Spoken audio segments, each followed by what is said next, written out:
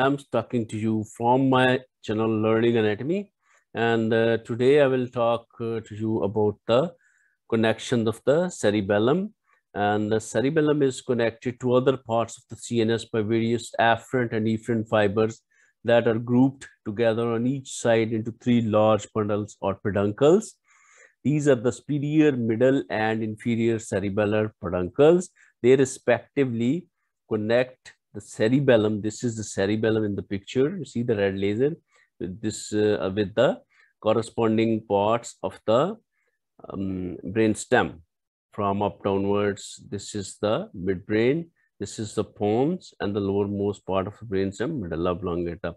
So here is the superior cerebellar peduncle connects this cerebellum with the midbrain, and the middle cerebellar peduncle, here it is, this one connects the cerebellum with pons, and the inferior cerebellar peduncle, here it lies, it connects the cerebellum with the medulla oblongata.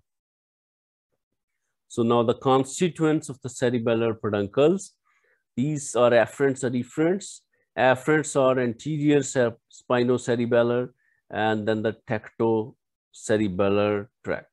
Then the efferents are the cerebello-rubral and the dentatothalamic. This dentatothalamic is very important. That is a dentato-olivary and the fastigioradicular.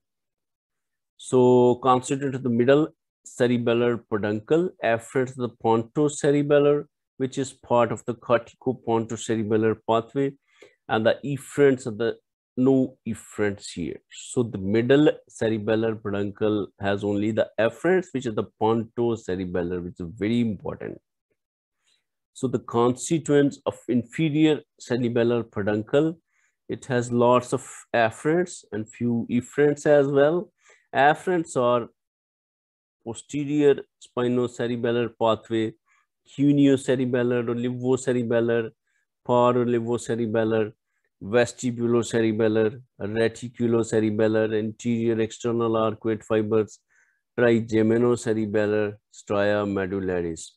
And the efferents of inferior cerebellar peduncle are cerebello-vestibular, cerebello-olivary, and cerebello-reticular. Then talking a bit detail of the important cerebellar afferent pathways, number 1 and number 2 and number 3 are coming from the cerebral cortex, the efferents. And number 1 is the cortico-pontocerebellar pathway, originate from all 4 lobes of the cortex, frontal, parietal, temporal, and the occipital, and it ends via pontine nuclei and mossy fibers to cerebellar cortex. Then number 2 is the cerebro-olivocerebellar pathway. It originates from all 4 lobes of the cortex, and it ends via inferior olivary nuclei and climbing fibers to cerebellar cortex. You note one thing, this climbing fibers are involved only in this pathway, cerebro-olivocerebellar, as here is the involvement of the olivary nuclei of the medulla oblongata. All the other pathways involve the mossy fibers. So this is the thing. And cerebro-reticulocerebellar, it originates from sensory motor areas and ends via the reticular formation.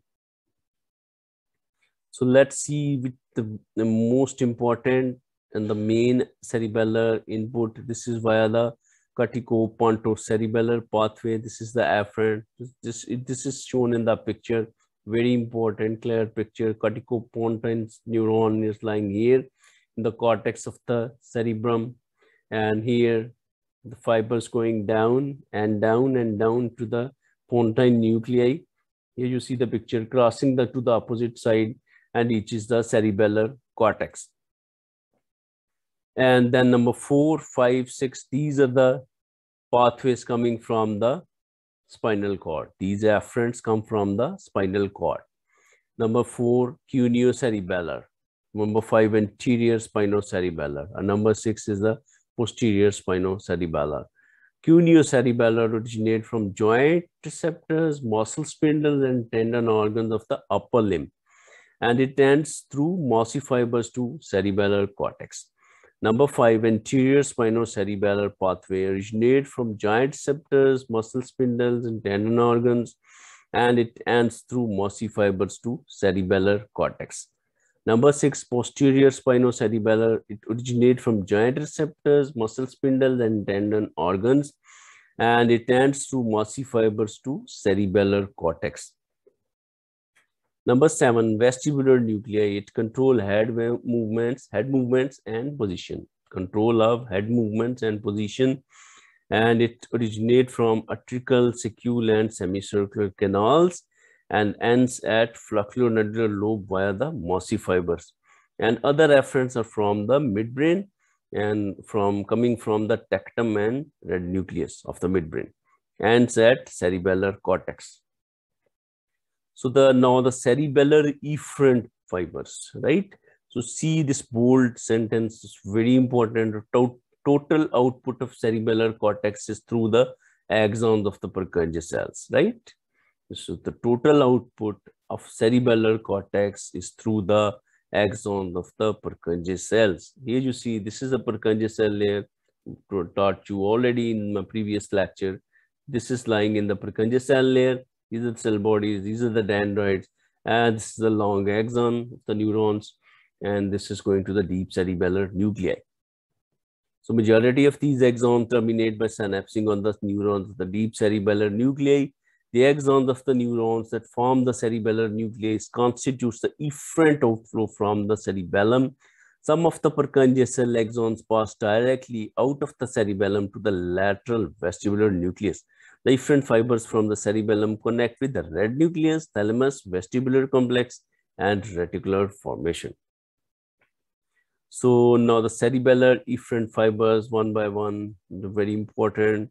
As the name suggests, Globose-Emboliform-Rubral pathways involved in the motor activity in the same side of the body, and the origin is from the involved named nuclei of the pathway. Globose-Emboliform in this, and the rubral, it means red nucleus. It ends at the contralateral red nucleus, then via crossed cerebrospinal tract to ipsilateral motor neuron in the spinal cord. And you note all these efferent fibers from the cerebellum and at the ipsilateral site. So because cerebellum is involved in the control of the ipsilateral side. Each hemisphere, like the right hemisphere, controls the right side of the body, and the left hemisphere of the cerebellum controls the left side of the body. So the dentatothalamic pathway, number 2, this is very, very important because dentate nucleus is the largest nucleus, most lateral, the largest nucleus of the cerebellum. Dentatothalamic pathway, it is involved in motor activity on the same side of the body. It is the major output tract of the cerebellum. Its origin is from dentate nucleus, and it ends in thalamus at its contralateral ventrolateral nucleus, and then reaches to contralateral cerebral cortex. Let's see it. Dentatothalamic tract, mainly this is the main cerebellar output, and you see this is the dentate nucleus. You identify, as we talked already in the structure of the cerebellum in my previous lecture with you, and this is the crumpled bag appearance of the dentate nucleus, and the fibers from this dentatothalamic going through the superior cerebellar peduncle and reaching the opposite side of the opposite thalamus, and from here contralaterally to this cerebral cortex, right? And the corticospinal tract crosses midline and serves to control motor neurons of the spinal cord on the same side, right? Here you see the crossing again. I've already discussed with you this tract, corticospinal tract, corticospinal neuron lying here in the cortex, cerebral cortex, going down and down and down, and here it decussation of the pyramid, the great motor decussation in the medulla oblongata, and it going, and so the same side is controlled this way. And number 3, vestigial reticular pathway. It is involved in muscle tone on the same side of the body. Origin is from vestigial nucleus, and it ends at reticular formation neuronal cells. From here, the reticulospinal tract influences motor neurons of spinal cord on same side of the body. So the fastigial vestibular pathway origin is fastigial nucleus responsible for ipsilateral extensor muscle tone, and mainly at ipsilateral and at contralateral lateral vestibular nuclei, and mainly at ipsilateral and at contralateral lateral vestibular nuclei via vestibulospinal tract to motor neurons of the spinal cord on the same side of the body. And you see all these 4 tracts or pathways involved and at the same side of the body, control of the cerebellum ipsilateral. Thank you very much for watching my video. Please subscribe my channel and do subscribe it and comment down below and share. Thank you very much for the support.